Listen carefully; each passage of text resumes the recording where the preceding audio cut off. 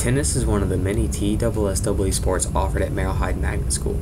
The team has many talented players that represent the school well. The team's coach is Corey Craighead, a United States history teacher for the 8th and 11th grade. Coach Craighead's assistant coach is Craig Heinrich. Coach Heinrich is the father of Lauren Heinrich, a very talented junior player.